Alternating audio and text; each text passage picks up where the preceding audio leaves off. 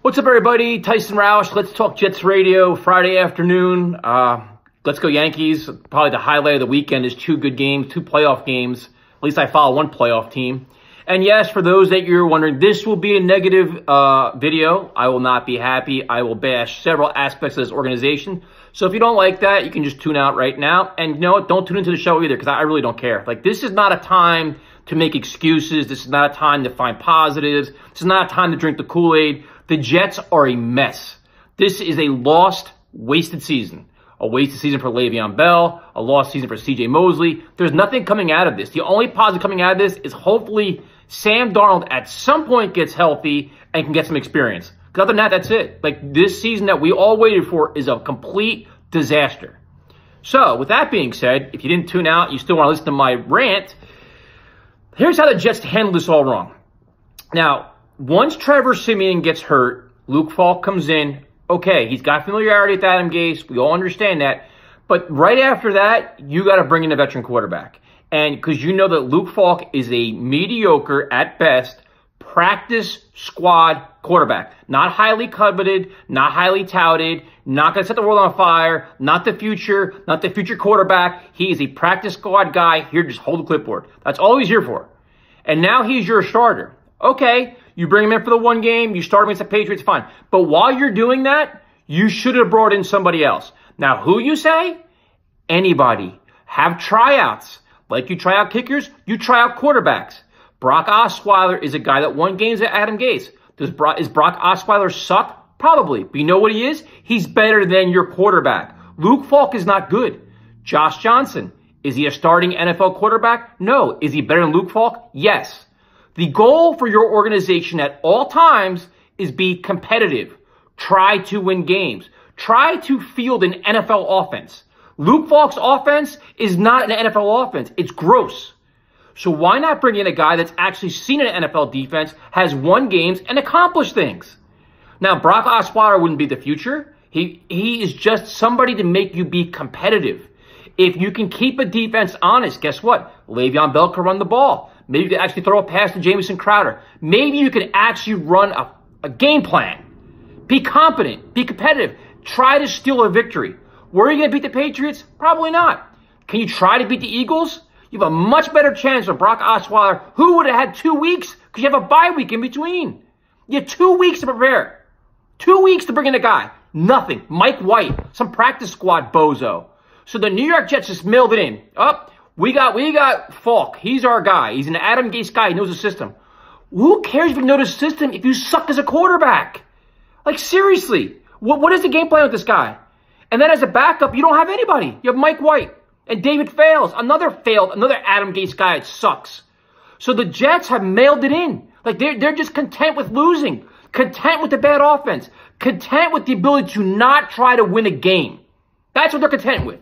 They have no desire to win. They're saying, we got Luke Falk, we're good. Why? Like, this is the new culture?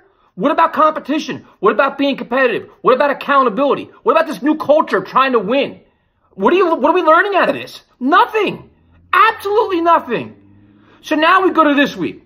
Sam Darnold's practicing, and the New York Jets, as cute as they are on social media, promote the living hell out of Sam. Sam is back, Sam is this. And everybody in their right mind's like, dude, this guy ain't going to play. Like, there's no way. It's rushed. Doesn't seem right. Now, you bring him back. You take away reps from the guy that need reps, which is Luke Falk, who shouldn't be starting anyway. He shouldn't be starting. But you keep him here, which is stupid. And then you take away his reps, which is stupid, because you think Sam Darnold's going to try to play, and he can't. So now, here you are on Friday, naming your starter because Sam Darnold didn't play. And according to several people, they were hoping that he could do it, and they kind of planned accordingly. The plan completely blew up in their face. So now you have a bad Luke Falk and an even worse David Fales, who wasn't on the friggin' roster yesterday. Oh, I'm sorry. He's an Adam Gase guy, though. He knows the system, though. He knows the system. Doesn't mean shit, but he knows the system. So now we're going in this game on Sunday with a piss-poor, half-ass quarterback situation again, with pretty much absolutely no chance to win this game. The Eagles suck against the pass. Their secondary is decimated. They have 2 practice squad guys back there. And Orlando Scandrick, who's like 8,000 years old, and he sucks. And you just know the Jets can run the ball. You just know it's going to be bad. Like, you just know this isn't the best chance to win.